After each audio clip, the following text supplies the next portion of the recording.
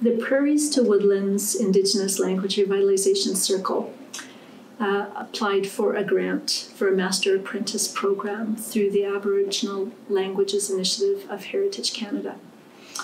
So our program is actually a pilot project where we have brought together fluent speakers, usually elders, with committed learners, and they create teams where they work together to do one-on-one immersion in the community through everyday activities. Our program has a training component where these teams will come to a weekend workshop. There's actually 3 of them within this pilot project. We had one last September where we actually had 40 people come out. So that's in addition to the 10, 12 people that make up the teams. So we had 5 teams. And so we had 30 others come out to the workshop where they were also trained in Master Apprentice language learning techniques. And that's really what the workshop is, to help the teams understand the framework of the program, to learn immersion techniques that will be useful in a one-on-one immersion setting. And also, of course, learn some of the basics about, the administration of the program, paperwork, and also basic language documentation, recording of the elders, so that they can use that for practice purposes, and potentially in the future, if the elders agree and the apprentice want to have those recordings archived for language revitalization purposes, curriculum development, etc. in the future. So the program is 300 hours. It's a pilot project. Usually Master Apprentice programs are 3 years long, and they are between 900 to 1,000 hours. We have a pilot project, so our funding will go until the end of March 2019. And we had to wait to train our teams so that they understood how to do a Master Apprentice program. So that happened in September. So they've had 6.5 months to put in 300 hours. The teams work together in the community. They decide on their own hours, and they decide their own agenda, basically. They work together so that fluent speaker works with the motivated learner to plan out what language learning is going to happen. And this language learning will happen through everyday activities, cultural activities, and some of it will be somewhat scripted in the sense that, say, an apprentice wants to learn how to, say, give a prayer, so that they would ahead of time work with the elder to develop the vocabulary, a list of vocabulary that they need. They'd learn that vocabulary. They may listen if there are any recordings of prayers and things like that, and then they would go through practicing how to do that. But it's all done through immersion, so English is not used at all, and no written language is used during the actual one-to-one sessions. The apprentices may use literacy as a support. They have a journal, so they may write things down in the journal. Maybe they'll even have word lists. But we're really encouraging recordings, because what we want to create are fluent speakers. We want to create new speakers, so people that can understand the language and can speak the language and can do that in a natural way and communicate in a natural way. And that's really the program in a nutshell. So it's learner-driven. The learner really is the one who has to take responsibility for what really goes on for their learning and work with the elder. And the elder is encouraged and is actually empowered to help the learner, so that the elders will learn skills in immersion. For example, something like TPR, total physical response. So using actions and gestures to convey meaning, and how to use that to teach language. they learn how to do things like something like the accelerated second language learning acquisition. I think I've got that wrong, but anyways, by Stephen Gray Morning, using pictures, images in a structured way, so people will learn core vocabulary and then learn what kind of words co-locate with that vocabulary. So, for example, they might learn a woman, man, boy, girl, and they might learn some conveyances like a car or a bus or things like that, and they might learn some prepositions. So they would learn, first of all, just the words themselves, and our way is teaching only in sentences, so it's a little bit different from that particular system. So we would teach them something as simple as that is, that is a man, that is a woman, that is a car, and then go on to use a preposition with that, and a photo, so they can actually see it. So these would be pretty concrete things, and they'd see it, and then they would understand from seeing the photos. And in doing this, you're able to teach aspects of grammar without having to go through formal teaching of grammar points. So you're not going to have to use linguistese, to teach that. So, and that's a really important point. So that's the kind of thing that happens. But it's as simple as doing your laundry together, going for a drive together, but it's all done in the language. And by allowing the apprentices to be immersed in language, they come to understand, they come to be able to speak naturally, and they actually sound much more like natural speakers than people that are taught in classrooms. So, the other thing is it's relationship-based, and that really is key, because as Indigenous people, we're very focused on right relations and doing things in a good way. This is a high value for many of us, or all of us, and these people develop a relationship, with each other. So the elders work with a younger person, and through the language and through this relationship, they learn about how to express respect in the language. They learn how to actually relate, and some of that isn't simply through words. It can be through gestures. It can be actually where you position yourself in the room, who speaks first,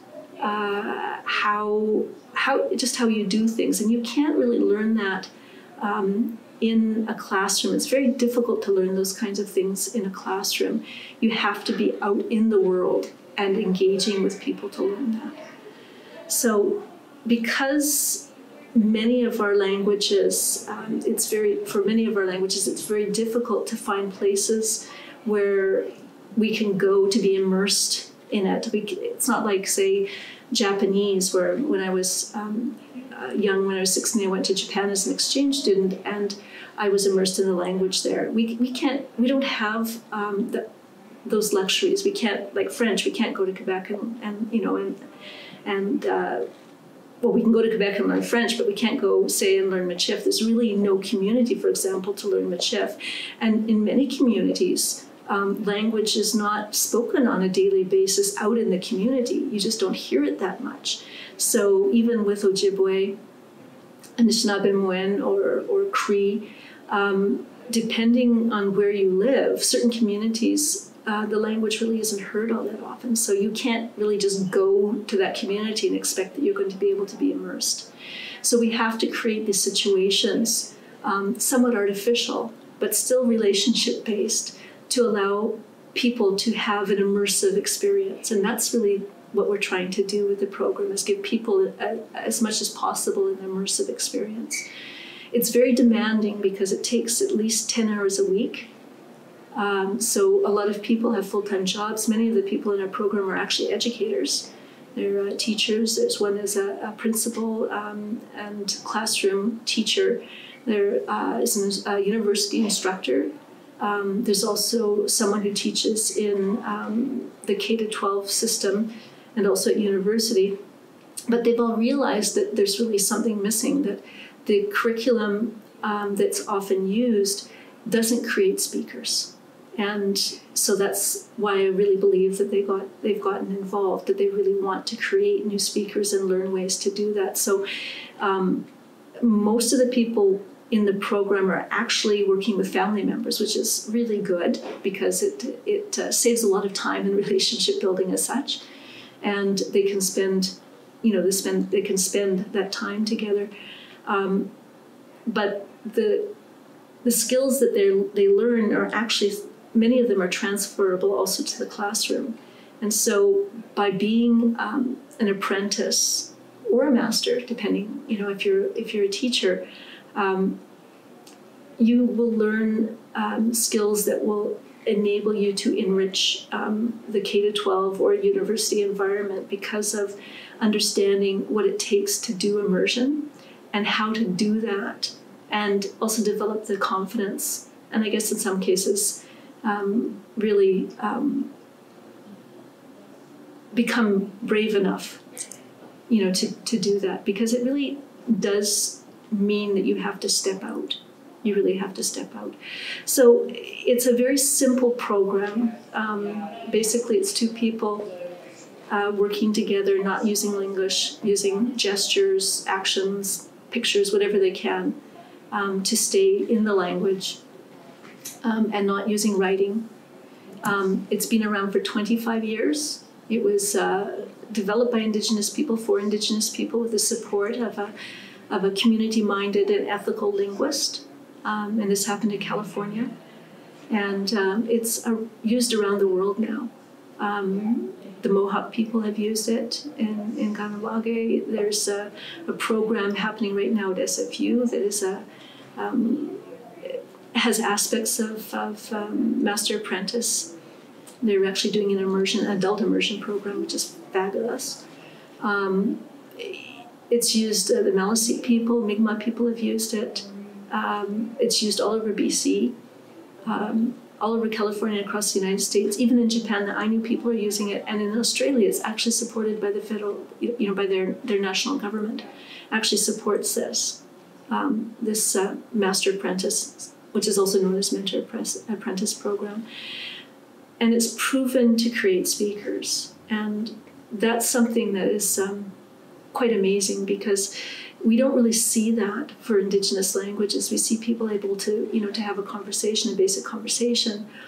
But once they get out of their memorized, phrases and scripts, people struggle. But with Master Apprentice, people know how to interact and speak.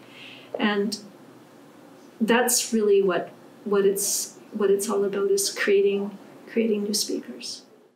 That's a big question, Indigenous education and the importance of languages, Indigenous languages for Indigenous people, and I would add for all people in Canada. Indigenous education is not, in my mind, something that's really easy to define. It's not really. For me, it's not really about necessarily indigenizing education. Indigenizing means to me that somehow we're taking a framework that is not Indigenous and kind of tinkering with it to make it more Indigenous friendly. So that really isn't what it is for me. Indigenous education, I think, comes from, it is something that has to come from a pedagogy that's based on the culture of the people that speak that language. So Master Apprentice, for example, is based on visiting. And there are some people that say visiting is the Métis way, and I'd say that visiting often is the Indigenous way, that you go and you visit with people and you develop those relationships first. And that's what I think Indigenous education really is about. It needs to be within a framework of creating respectful relationships, reciprocal relationships. And again, with Master Apprentice, for example, there's research that's been done recently that shows that there's a positive effect on the well-being of both the masters and the apprentices when they're involved in this program. So everything from, dealing with isolation for elders, perhaps even more activities for, they're getting out more. And that the apprentices, for example, develop a stronger sense of self-identity and understanding of their place in the world. So language, I think, is really key to Indigenous education. Our languages also hold our worldviews, and they are the framework in which we can express our worldviews and our relationships. It's not that we can't do these things in English. Of course we can, but the categories in English language and the categories in Indigenous languages often don't match up. And sometimes there are concepts that just don't exist in non-Indigenous cultures, or even other Indigenous cultures for that matter. So without having our languages, it is very difficult to express how we understand the world, what we believe to be true, how we know or come to know what is true. And then also, without using our languages, the methods in which that we use to understand our world or come to understand our world change as well. So English is an imperfect vehicle for doing for learning about our cultures, really. I mean, in a perfect world, we'd be using our language to learn about our language, to learn about our culture, to do research, to teach, and that it would inform every part of our educational endeavors. So without language, I think it's very difficult to get to the heart of who we are, because of that, like I said, the problem with the categorization, and that, if you have things in different categories, for one, you don't end up with the same relationships. And the other thing is that how things are related and how they work together is very different as well.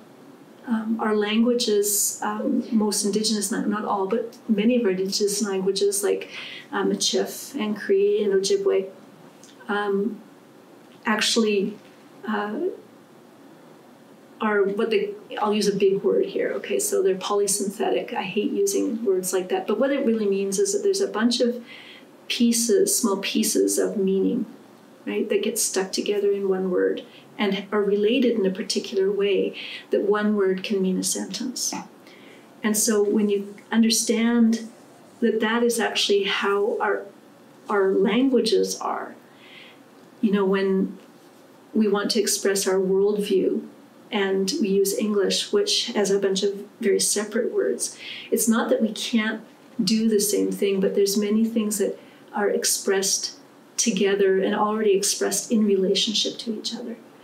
So it's those kinds of things. It's like not only the flesh, meaning the meaning of the words, but the bones of the language, the structure of the language itself is full of meaning, and it's full of our cultural understandings.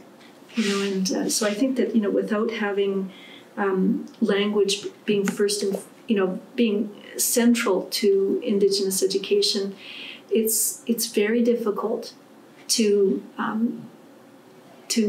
bring back and sustain, reclaim these ways of knowing and being in the world. Again, I can't really speak to Indigenous education as a whole, but I look at language education. My hope and dream is that we would develop adult immersion programs, first and foremost, where people would have between 3,000 and 4,000 contact hours in the language. So this would likely be at the post-secondary level. We know now, research is showing that that is really the most effective way to create new speakers, especially new speakers who can be creative in the language and use the language and not just rote memorization. Part of that, the next I can see is Master Apprentice. Master Apprentice can be part of, say, an adult immersion program, say at the university level, 4-year program in adult immersion. But Master Apprentice is, the use of Master Apprentice is extremely important because it allows us to address smaller languages that are critically endangered, where we don't have a critical mass, where there may be only a few speakers left. So Master Apprentice, the extended use of Master Apprentice at the university level for adults in particular. And the reason why I keep on speaking about adults is that we need to create speakers that have the power to change things for our children. And we need that first and foremost. We're losing a lot of our fluent elders, and some of them are not well enough to go in and do language nests or teach in the K-12 system. So we need to create these young people, these younger people that are able to carry the torch, so to speak. So we need to really focus on that. And there's a lot of youth that are really interested in and wanting to learn, but they just don't have access to programs that would really support their learning in the most effective ways. So there are other programs that I can think of. We can have communication-based instruction, more classroom-based, and that are still immersive, but maybe are not as intensive. But the time is now for our languages. Really, many of our languages are critically endangered, and if they aren't as a whole, like there's talk about, say, Cree and Ojibwe and Inuktitut, that they may survive, but they're not going to survive in every community that they're spoken in. There are communities where those languages in that particular community is highly endangered, critically endangered, is almost non-existent. I know of a young woman, a Cree speaker, who lives in southern Saskatchewan, and she said that there are so few Cree speakers on her reserve that, she really is learning her language on her own and trying to do kind of a Master Apprentice approach, and she works in the daycare. But, Cree as a whole is not endangered, but you look at that reserve, for example. And I look at our languages. I'm Métis, I'm a Michif, and the Michif language is critically endangered. We're at the point where if we don't work now, we may not have 10 years, really. So I hope within 10 years we're going to see more programs that support the most critically endangered languages and bring them forward, like Michif. And there are other languages that are equally, endangered. Maybe not so much in Manitoba where I live, but we need to start moving very quickly. So the next 10 years, yeah, but I'm really right now looking at the next year, 2, 3, 4, 5, because that's where we're at with at least with Michif. But I think for all of our language, really, it's adult language immersion, and if we get the adults speaking, then especially if we get young adults, then we've got people that are going to be able to speak to their children, right? So we're going to bring language back into the families, and that's where it belongs. Language revitalization has a place in education, but language belongs first and foremost in our families and in our communities. Education really has a supportive role. We've got the cart in front of the horse a little bit right now, where education, a lot of language teaching and learning goes on within in institutions. Where it really needs to happen is in our families and, out in our communities. We need to hear our languages out in our communities. So that's something that we need to bring education out and have it bridged more between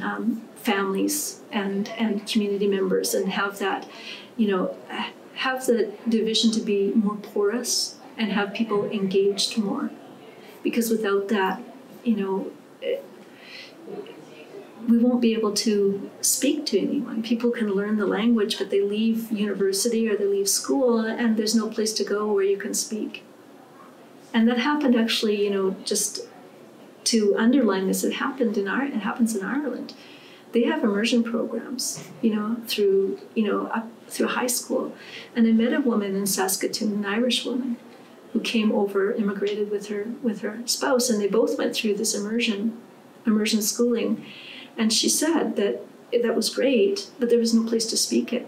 There's very few places, even in Ireland, where Galtach, the area where Irish is spoken, is very small.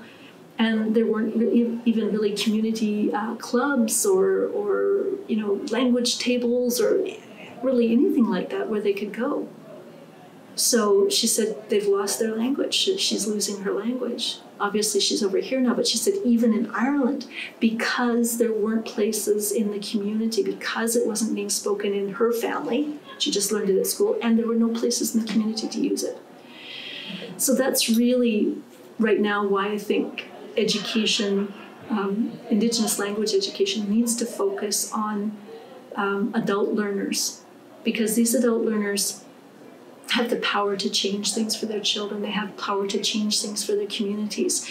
These adult learners can, you know, some of them will be getting masters and PhDs, and they'll be well positioned to move this agenda forward. So although we do need to teach our kids, we need language nests, you know, and we need immersion programs, real immersion programs, preferably not bilingual, but actual real immersion programs in the schools.